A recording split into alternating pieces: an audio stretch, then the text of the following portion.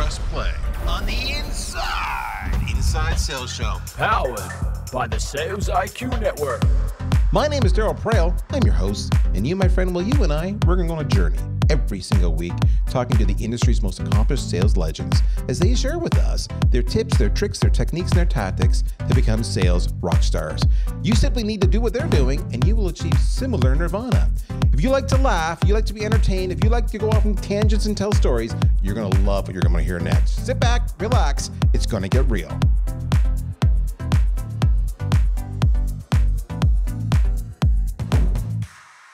How's everybody doing today? It is another episode, my friends, of the Inside Sales Show, and I am so glad to be back. We're getting back into our groove, our rhythm. The shows are posting in. We had a couple weeks there where we're down, where we did transition from one network to the next.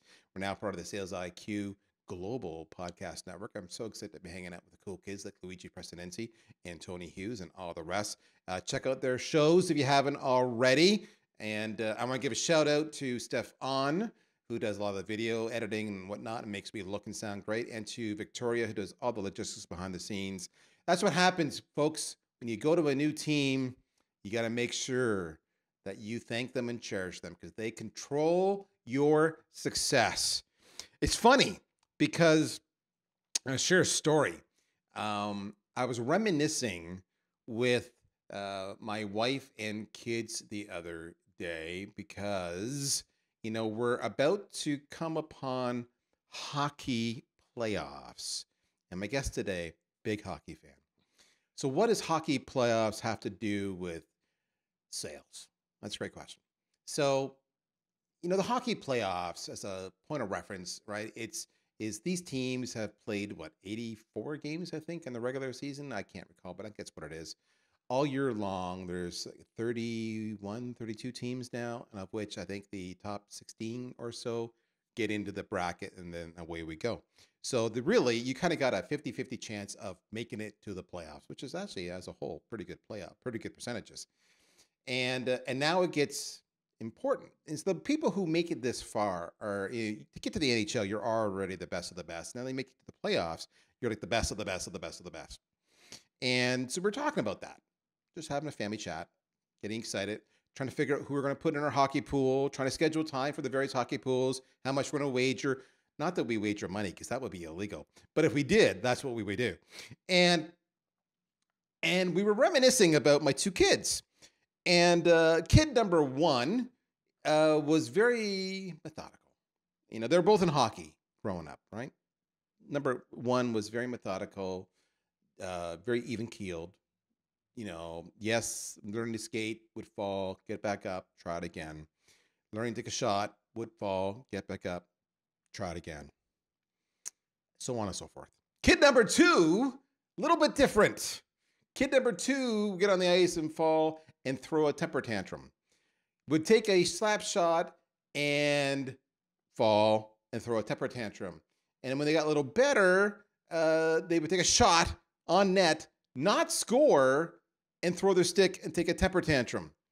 And the point being was that kid number one understood at a young age, maybe it was intuitively, maybe it's just how they're wired, who knows, is it nature versus nurture? I'm not going to get into it, but they understood that there was a process. And when you start at the beginning, it's going to be rough and you get better, but there's a sequence of steps you go through to get to where you want to be, which is obviously a good hockey player.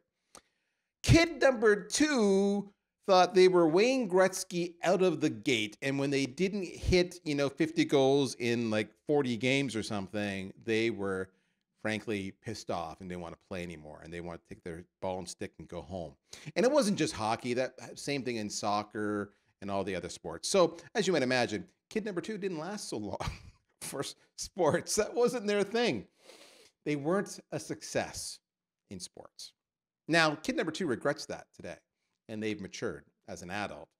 They've understood that was a behavior they had to change. That was definitely a nature versus they had to nurture what was nature. They wanted to get to the glory right away. And it's funny because we see that with our sales reps all the time. It's the whole idea of understanding the process, there's a methodology, And sometimes you're trying to do too much. You're trying to go faster than you're capable of doing. You're trying to achieve more than you're ready to or are able to achieve. And frankly, if you just simplified the process and understood what you were trying to do and followed a plan, you would be way more successful with your pipeline, with your conversion ratios, and you would probably enjoy your job more. And this is one of the things you have to train over and over again.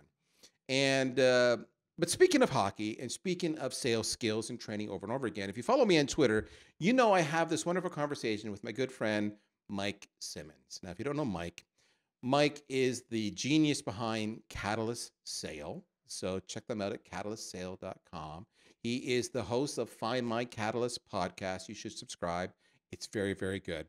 And he's the man you call when you need to bring in that, intentional, diligent, smart, methodical, talented, gifted individual to walk alongside you and make you that killer sales rep. Mike is a big hockey fan. He's an Islanders fan. So right away, you need to show him compassion because, the Islanders don't even know where they're going to play half the time and what building they're in, and they have a bit of a legacy. But I'm an Ottawa Senators fan, so I'm in no position to offer him, too much grief. So we basically take shots at each other on Twitter, thanking each other for the victories that we have that often at the end of the season still doesn't get us into that top 16 bracket. Now, Mike still has a chance mathematically. I'm gone. So right now, he's the right guy. He's the expert on sales and clearly the expert on hockey. Mike, welcome to the show, my friend. It is awesome to be here. And from a legacy perspective, I grew up out on Long Island, and I've lost the hard G, so it used to be strong and long and whatnot, but I grew up out on Long Island, and I was fortunate enough to be in and around the Islanders in the 80s when, as a team, the Islanders won 4 cups in a row. So there was a time and place where Uniondale was where championships were won. You'd go into the barn and it would be loud and just a raucous place to play. Then we went through this period of, do they belong in Uniondale? Are they playing in a basketball arena in Brooklyn? Are we changing the logo? And now they actually have a new home, which opened late. The hockey season starts every year around the same time. We knew when it was going to start. The building wasn't ready, and the Islanders started the year with 15 games on the road. 15 games on the road. So anyhow, but yes, there's still a chance, and I am hopeful. And if any Pittsburgh Penguin fans or Washington Capitol fans could do something out there to help their teams lose over the course of the next 2 weeks, I would be really excited, and it would make not only my day, but my 19-year-old's day. Now, I don't want to throw shade here, Mike, but that era, you talk about the 80s, if I recall, Clark Gillies recently died, and he was on that winning team, and he was approaching 70. So I'm thinking you're living on borrowed time with that ode to the past and your Islanders fame. I'm not judging you, brother. I love your passion. Now, with that said, I've trash talked you. I've given you a hard time. I still love you, even though your team does better than mine. Let's talk about simplifying the process. I know this is near and dear to your heart. So why is this so passionate? Why is this particular habit or attribute something you're passionate about? What do you see?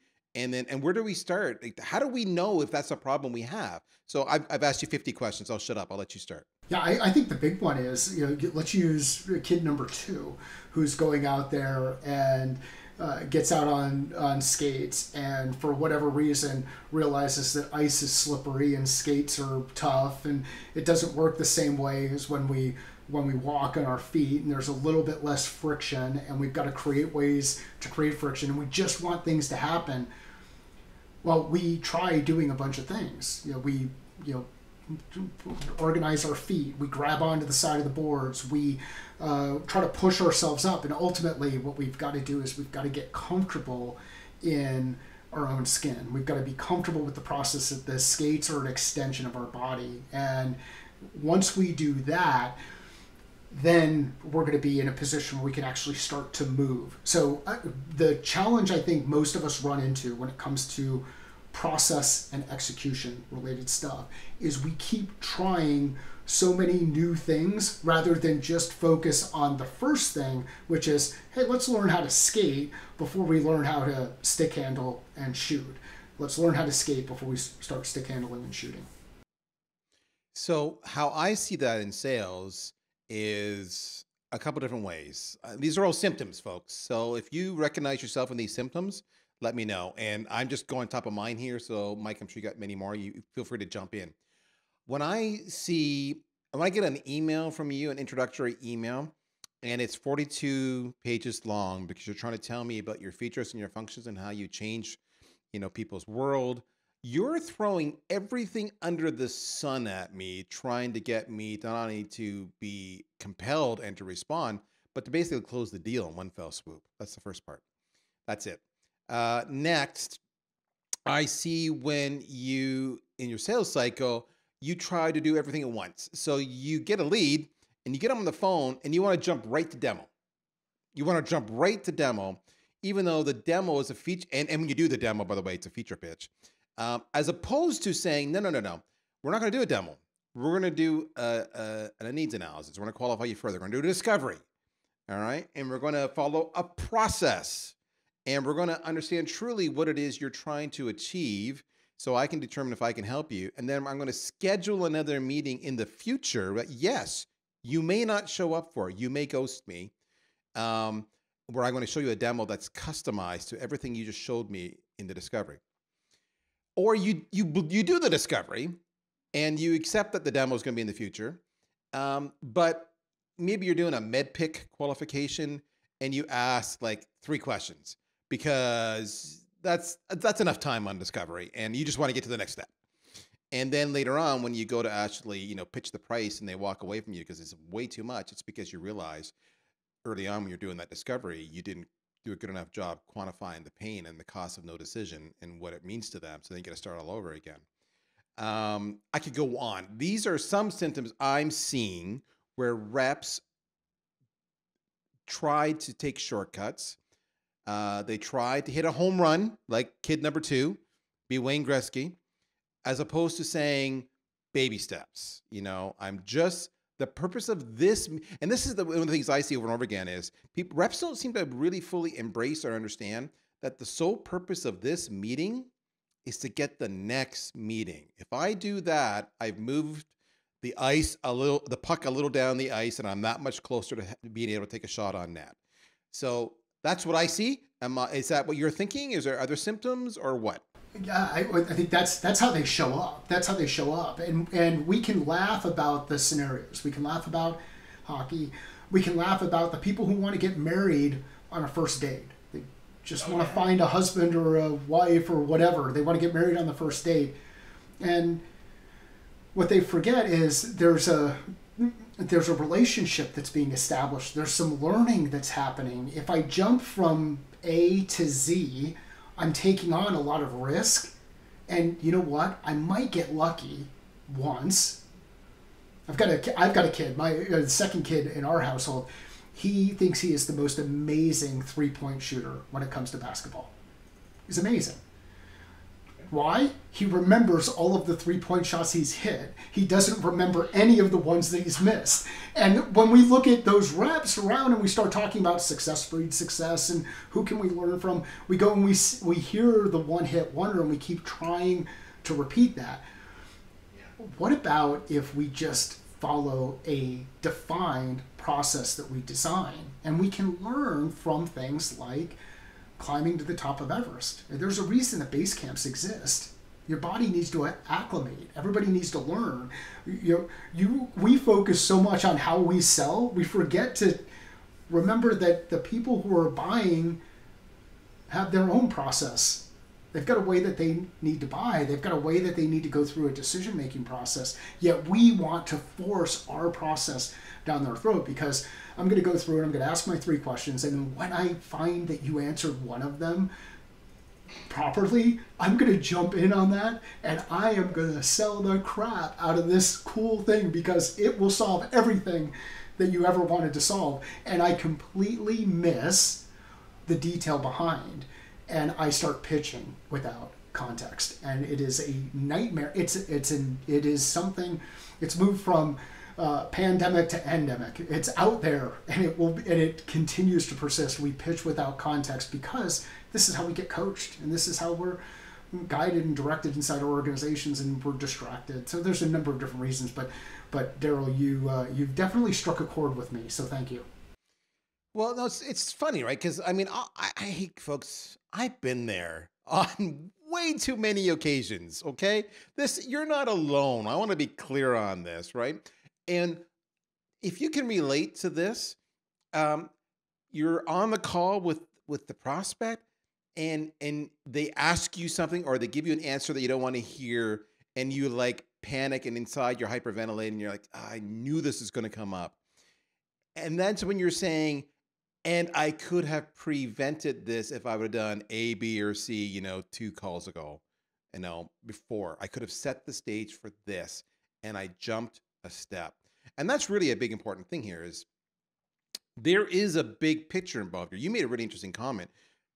You talked about Everest, so the climber, and I'm going to run a little bit here and say the climber is the sales rep, right? So the climber, if I want to tackle Everest, they know I have to do this with certain method. There's going to be rests, base camp, etc. All these different camps. There's certain gear I need to equip myself with. If I don't have enough oxygen canisters, I will not make the top, right? I need to pace myself because my body can only handle so much, and I'm not a climber, but you get the idea. They know going in, if they want to reach that pinnacle, they have to follow the process because they've seen too many climbers physically die who didn't do it right. So that's you, the sales rep. But Mike, you made a profound statement. You said the buyers got a way they need to buy. There's a sales process there. And by the way, something like a med pick or any kind of discovery is designed to uncover that, right?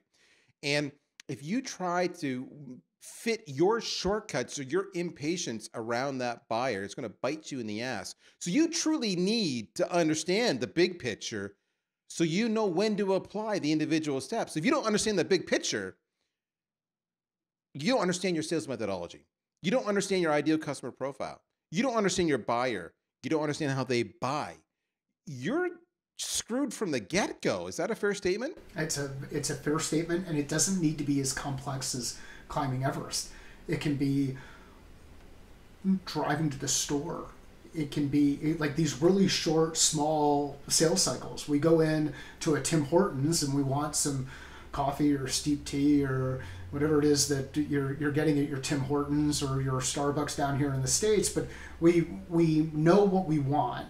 We come into their operating environment. The store is designed to support that purchase, and as I go through my process to get the coffee, I have opportunities to pick up other things. There's somebody on the other end who will ask me some questions. So this can happen in a very, very short, small, compact environment, or it can be a long 18-month sales cycle. The thing that we need to do a better job with as professionals, as leaders, as experts in our craft is design with intention, so that we can design our approach to align with the customer's approach and create something I like to call power-up type moves, where if you ever had one of those Hot Wheels racetracks, it had a battery operated wheel that the car would go through, and then all of a sudden the car would speed up. Or if you played Mario Kart and you go over the purple diagrams, and it would give you a boost. How can we create boost where we meet our customers where they are and help them get over the next obstacle? Getting back to the Everest thing, this would be the guide or the Sherpa that's out there on the mountain that's helping people move along, because your customer, many times it's the first time they're buying a solution like yours, so they need some guidance. And on our side, many times we've had an opportunity to work with a lot of customers like them, so we can help provide that guidance. We can design for each of these things, and it doesn't need to be complicated. The reason why we fail as sales professionals and sales leaders is because we focus too much on ourselves we get ourselves caught in emotions, and we just keep going and going and going and doing, rather than pausing, taking some time to think, assess the situation, and then start moving forward. Okay, so many of us are gifted with great sales leaders who are coaching and guiding us, maybe the RevOps team, sales enablement team, or what have you. And they say, these are the steps, thou shalt follow them. So clearly, if you don't follow the steps, you don't have you're running into the challenges that we talked about here, like kid number 2. You're to blame. Let's just own it, all right? The steps are there, own your issue. You can always fix it. But not everybody has access to that. So how do we understand the steps that are involved? How do we determine that, Mike? So each of us has a chance. This is where the learning process comes in, where kid number 1 realized, hey, you know what, the first time I put on skates, I'm going to slip. But then I'm going to figure out some things on my own. And I'm going to start to create my own process. You can create your own process in the absence of your organization providing guidance and direction and leadership. Now, the thing about the process is it should be repeatable. You should have steps that you're going to go through. The reason why it's important that it's repeatable is because if things don't work the way you expect them to, now you've got a point that you can reflect against to determine what changed. Is it because I wasn't following my process that I created, or is it because something has shifted inside the market? Take the data that you've captured from each of the customer engagements and start looking at it in the context of binary statements. When I ask this question, do I get the response I expected? If yes, let's keep asking those kind of questions. If no, let's shift the question. So go through and just start kind of, technically people would talk about codifying the process. Codify your process based on the data. The only way that you'll be able to do this well is if you document things. And then you look back at what you've documented and you absorb the information and then start going out and testing something different in the same way that you would test driving a manual transmission car. Like first time you drove that manual transmission car, I'm sure that you stalled. Well, if your deals are going to stall, it's okay. Make sure that you're learning from each of those situations and then start putting the things in place to help you get from step 1 to step 2. So A to B to C, rather than trying to jump from A to let's get married and move all the way over to Z. Darryl, does that help? So there's a couple of things that Mike has said here, folks, that I want to draw to your attention because they're really, really huge. What Mike basically said was you're going to iterate and refine your process over time. You're not going to get all those steps determined and resolved and figured out on your first sales conversation you have with a prospect. So give yourself permission, the mindset again, right? To physically understand that you're going to have failures, you're going to have issues, you're going to hit roadblocks, you're going to run into the wall, you're going to fall on your ass in the ice, whatever it is. But he made a big point there. He said, at that point in time, you need to determine, did I do something wrong or did the process change? Do I need to adapt? And so that's where the iteration comes in. And you're going to find out sometimes you did something wrong and sometimes something new happened that you've never experienced before. And now you might need to add in an extra step to preempt that in future sales cycles. And what's really important about what Mike just said, he was being intentional. 2, he was telling you it's going to take time, you got to iterate. 3, he was telling you have the right mindset, give yourself permission. 4, he was telling you to be aware so you can determine constantly what's changed, do I need to modify my process? That, everything he just told you applies to whether you're creating your own process or you're building upon the process that your management has given you. Because when management gives you a process, it is a somewhat, customized to what you sell, but it's still a somewhat generic offering. Everybody sells a little bit differently. So you have to iterate on both of those things. Now, I am kind of seeing one thing here over and over again, Mike, which is call it speed, call it impatience, call it maybe anxiety. I don't know. Call it a lack of confidence in yourself, in your own abilities. But that seems to be what's undoing most of us. Is that a fair statement? Yeah, I think we are so focused on going fast that we've lost sight of speed to impact. And speed to impact is more important than going fast. I mean, if we're going, think about, we've talked a lot about sports, and this would happen in hockey too. A lot of kids will know about, or people will know about soccer, because when kids are growing up, they get a chance to go out and play soccer and kick a ball around a field, or football if you're from someplace outside of North America. But usually what ends up happening is the ball gets moved, and then everybody runs to where the ball is, and then the ball gets moved and everybody runs to where the ball is. Everybody's moving really, really fast, but they might be going in directions that are not in alignment with scoring the goal. If we focus more on speed to impact, impact from A to B, impact from B to C, impact from C to D, we will get better at solving for the challenges that we're looking for. And here's where it reveals itself. As a sales leader, this is when things would get nasty. Is you get toward the end of the quarter, and all of a sudden my problem becomes the customer's problem, or I get toward the end of the year, and now there's this level of urgency that we have on our side. So how can we create urgency on the client side? I don't think you can create it. I think you can reveal it.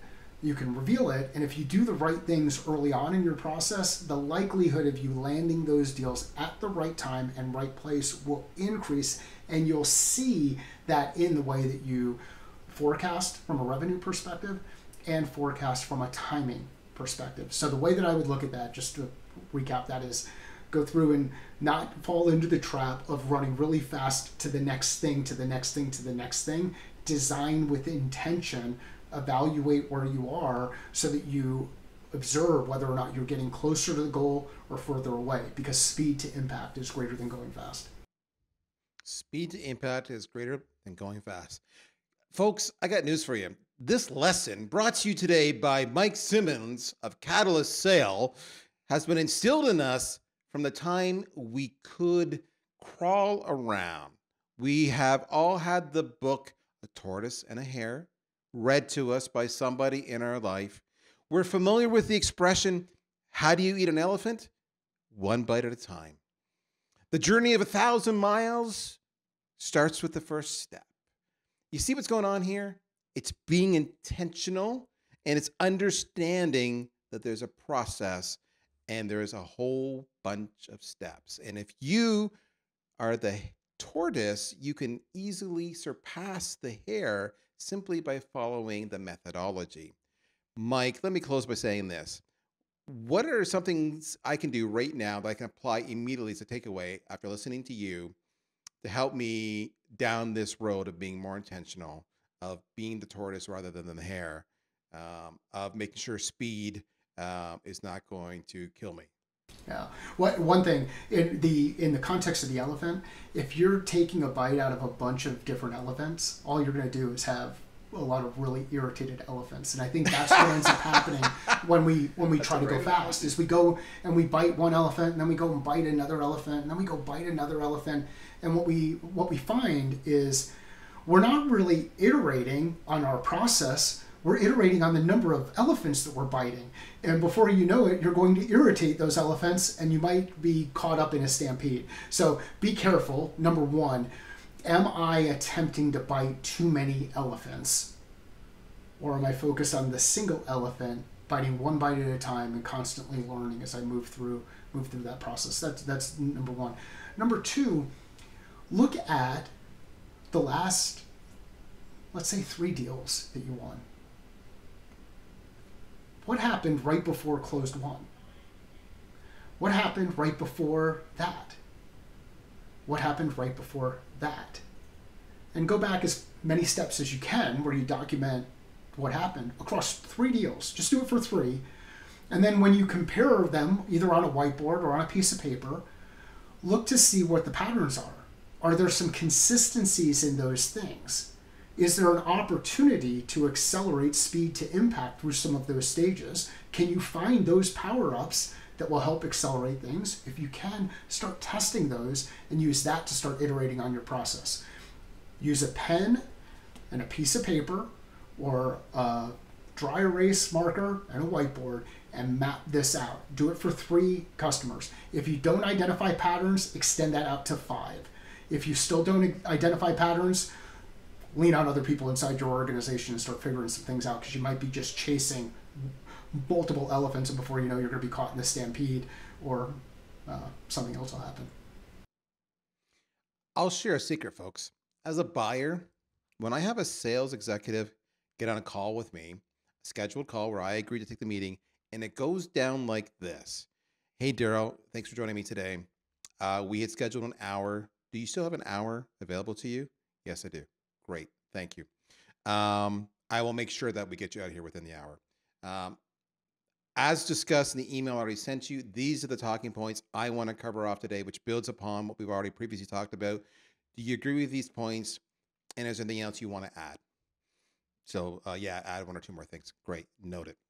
I've got this parking lot I'm going to take notes on. And if there's anything I can't answer for you today, I will get you answers. I'm just going to keep this over here. So I'll do my best to get you all the answers, but if I don't, I am capturing them. Is that acceptable to you? Yeah, that's great. Thank you. So my goal is today is to answer A, B, and C. And if we do this and I answer all your questions, then I'm going to ask your permission at the end of this call to continue a dialogue, for next logical steps. Is that reasonable to you? That's reasonable to me. Great. Thank you. Let's get into it. That's music, because you're respecting my calendar. You're making it very clear what's going on, and you're guiding me through the process. No surprises. I feel like I'm in control because I gave you permission. You asked me, I gave it to you. But the reality was you effectively set the agenda. That's what we're talking about here, folks. It's a process. That's Mike Simmons. He's pretty cool, eh? Even though he's an Islanders fan. He is the host of the Find My Catalyst podcast. Check it out. He's pretty cool. He's epic on that whiteboard behind him. If you're listening to audio, Mike is in front of a very cool whiteboard. He uses it non-stop. So follow him on LinkedIn. Follow him on Twitter. LinkedIn, he is literally linkedin.com/Mike Simmons. 2 M's, 1 N. Simmons, plural. So there we go.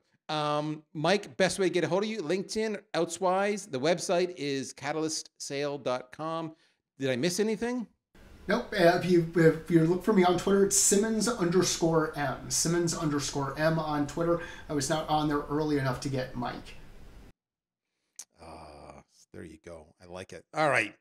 Folks, we're out of time. That's it, man. It was a good one. We're going to do this again next week. If you're like me, I would suggest you get your hockey picks ready. Maybe if you got any inside knowledge I need to know about, send it my way. Again, not that I would be wagering on a pool, because that's not good. But in the meantime, that's Mike. I'm Darryl. And this, my friends, is the Inside Sales Show. You take care. We'll talk to you soon. Bye-bye.